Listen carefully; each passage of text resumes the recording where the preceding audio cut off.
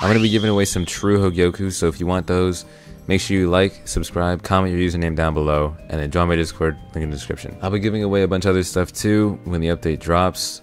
And yeah, I'll be farming for y'all some more items just to give away, because I don't need them. Alright boys, so I was actually going to save this video until like after I wake up, but there is a lot of stuff going on and I just need to talk about it real quick. And it might not be real quick because there's a lot to talk about and just go over in general, so let's just get into it.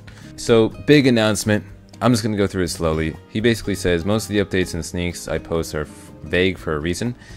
I really like the updates and things added to be surprising. With that said though, after this following update, we'll be focusing on Phase 2. Just keep that in mind, Phase 2 of the game, which is focusing on new major content we have planned. There will still be balance changes and content added, but most of the effort will be planned on getting the next big update out, which is a very big step in the right direction, because I feel like this game needs a lot more just content, because yes, they add abilities, they add new stuff, like new bosses, stuff like that, but those bosses don't really do anything, you know what I mean? Like you don't go and kill them, they don't drop anything special. I think the game is in a pretty good state for now, and I could probably just play the PvP out for like another month and I'd be satisfied. But I do still think that it needs quite a bit more, you know, stuff to it, which is good. But continuing on, he says, to be more transparent about some of the future updates that are planned. Sorry, I'm like super tired. New maps, which I'm assuming this means new maps for like everything, not just KT, but he mentions here stuff KT will have different districts and be similar to how Shibuya is layout wise, which is an interesting notion, because I don't know, maybe it's going to be a teleport to different parts of KT, or I have no clue. But I'm assuming that he's also talking about other maps like Wakemundo and the, you know, Quincy Place, Wandenreich, and then also I guess Soul Society. And I think he says hell here because they're adding hell as a place. I don't know if that's like, you know, end game or something, but the biggest thing that he mentions here is they're adding True Bankai and Skuraberai. And now this one is kind of confusing because I don't think, unless you watch the show, you probably wouldn't know. But basically what he's saying here is they're adding Segundas for Quincy's and for our Soul Reapers, which is insane.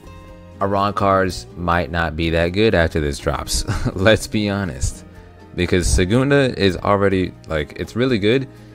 I think it competes with a lot of the Bankais and the other stuff, and if you have Segunda, like a light Segunda, you're probably just gonna wipe the floor with any other race. But once True Bankai and Skalabarai comes out, bro, you're done. I'm sorry, you're just cooked. Like, those modes already can kind of compete with a lot of Segundas, but if they get released, bro, oh my god. Now, this isn't the only news that I have to talk about. Now, I was originally going to make a video tomorrow on the Sneaks channel, because they've sneaked a lot of things. And by a lot of things, I mean, like, actually a lot of things. So first, we have this new Volt thing. I don't know what it is. It's not Superstar, so I have no idea what it is, but that's cool. This, I think, is just an emote, so maybe we're getting emotes in the next update. Or this like little X thing. Maybe it's the new Shikai. It could be the new Shikai, or it could be a future Shikai. I don't know.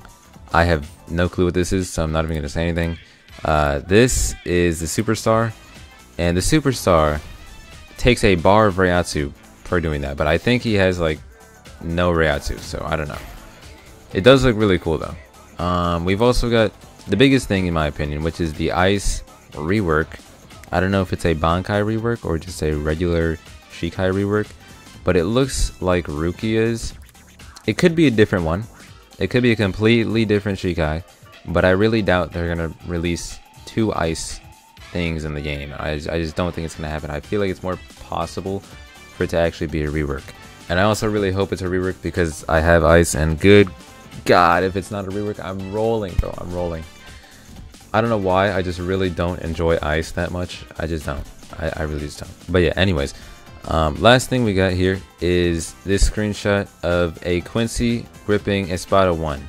Now I have no clue what this is supposed to mean, and no clue where this place is, so I don't even know what to say about it.